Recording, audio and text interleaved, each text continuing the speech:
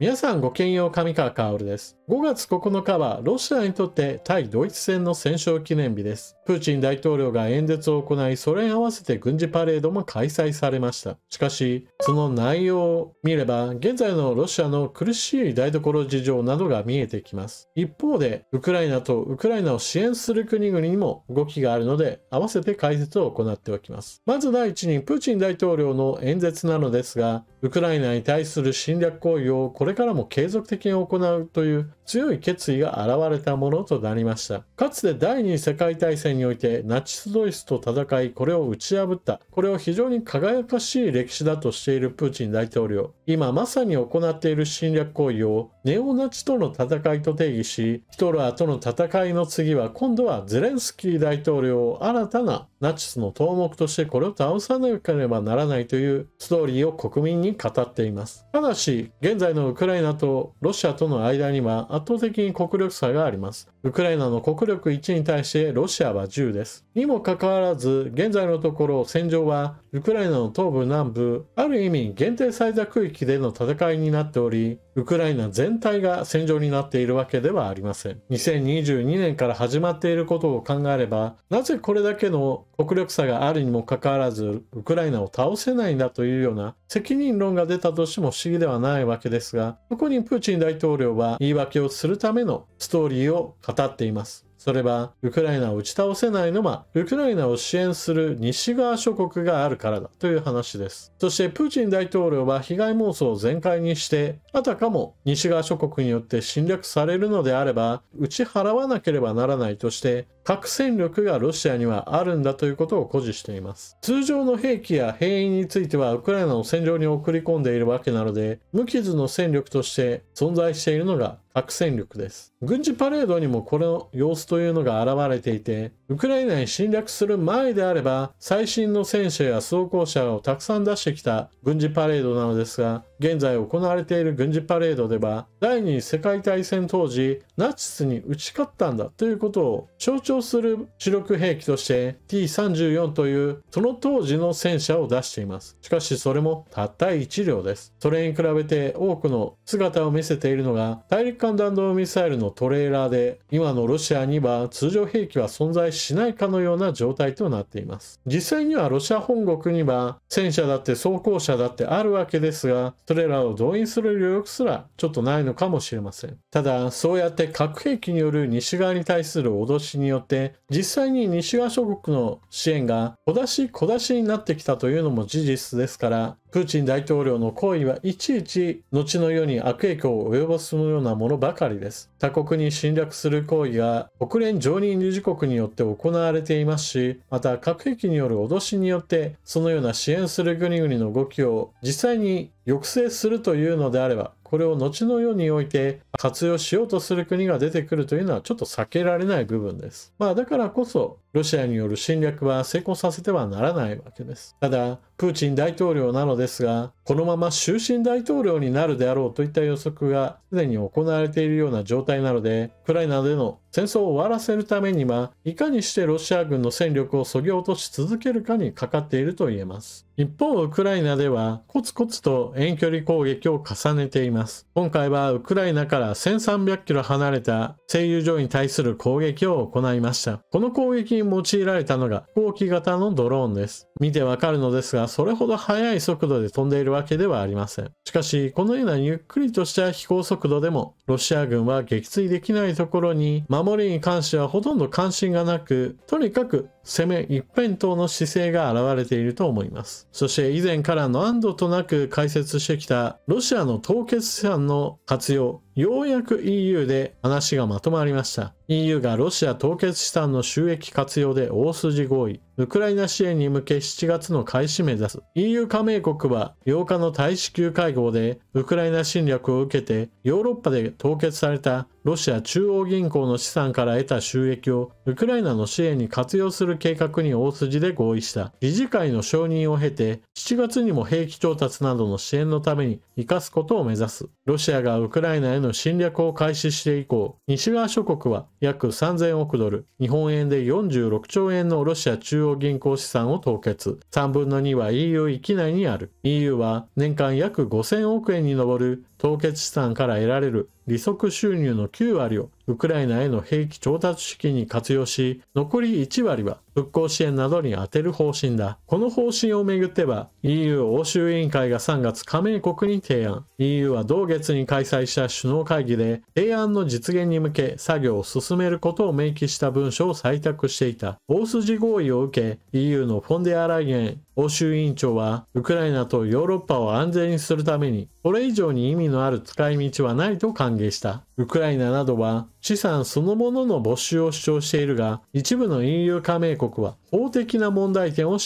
摘している。一方、主要7カ国 G7 ではアメリカなどが EU の大筋合意した方針からさらに踏み込んだ活用を模索しており、将来の利息収入を担保にした融資案なども検討されている。G7 は5月下旬の財務相会合でロシア資産の活用をめぐり協議する見通し。ウクライナの前線を飛び越えた後方地への攻撃というのは繰り返し行って、しかもそれが成功しているのですから、基本的にはこれからも拡大し続けることでしょう。やって損はありません。また一つ特徴としては、それほど高性能な兵器ではないというのも現実に即した対応でしょう。というのも、ロシア側の方にはどうしてもウクライナの遠距離攻撃に対して本気で対応しているような様子がないのです。今回の映像でもわかりますが、ものすごいスピードで突っ込んでくるであるとか、変則的な動きをするといったような回避運動などは見られませんでした。しかし、そのような遠距離攻撃であったとしても通用するというのであれば、特に高い技術力をつぎ込むといったことを今行わないでも、とにかくある程度の数を揃えるであるとか、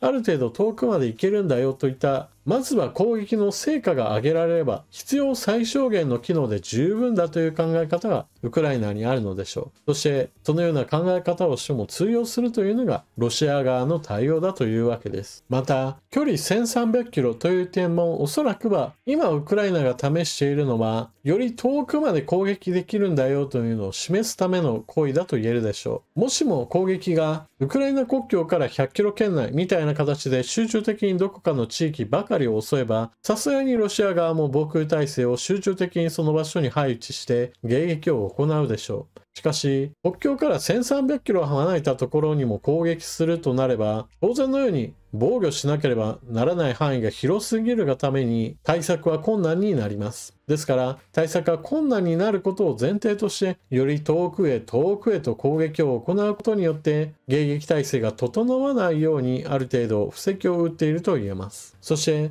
ようやく凍結資産の活用が決まりました。このチャンネルの動画ではかなり前からこうした動きがありますよというのは紹介してきたわけですが、ようやくそれが本決まりというわけです。凍結資産が40数兆円あって、それを丸々没収すればウクライナに潤沢な軍事資金となるので、ロシアにとっては大いに脅威になります。ところがそうした没収という選択肢については、もしも実施した場合においては他国の資産をある国においては完全に没収してしまうのか、そんな国にはもうお金は預けられない、そこには投資できないといったようないわゆる反発が起こることから悪い前提となるし、そのようなことをしてはならないといった話から法的な問題があると指摘されます。そのためにヨーロッパ各国においては穏当な凍結の先にある利子の分だけをウクライナに支援しようという話へとまとまったわけです。ただ毎年のように5000億円安定的に供給できるというのであれば、それはそれで別に悪い話ではないため、没収するのに比べればどうしても見劣りはするものの、実施にこぎつけたことそれ自体を前向きなものとして評価すべきでしょう。少なくともこれまでウクライナへの支援が滞る原因というのは単純な話としてお金をどうするのかといったところでつまずいてきたわけなので、安定的な予算が組めますよ、それによって支援が滞ることはもうないですよといった保証がされるだけでも政治的軍事的な意味としては十分あるのです。また紹介した記事の中でもっと踏み込んだことをアメリカは考えているという点が指摘されていました。これはアメリカの議会においてウクライナへの支援予算が決まった際に合わせてロシアの凍結資産を活用しようということも採択されました。それはロシアの凍結資産を没収することもそうですが、将来的にはその凍結資産を当てにした形でお金の融資をするといった選択肢です。これはアメリカ国内においてウクライナ支援に税金をたくさん使うのであれば、そのお金が無駄遣いになると批判していたトランプ氏やそれに同調する共和党議員たちの言葉に対応する形として、いやいや税金は使うんだけれども最終的にはロシアの凍結資産で担保するから問題ないよというような論理立てを行ったのです。実際にこれはまだ実施はされていませんが、そのような選択肢が生まれたというわけです。現在のバイデン大統領は支援予算が決まったので、この凍結資産の活用については今すぐは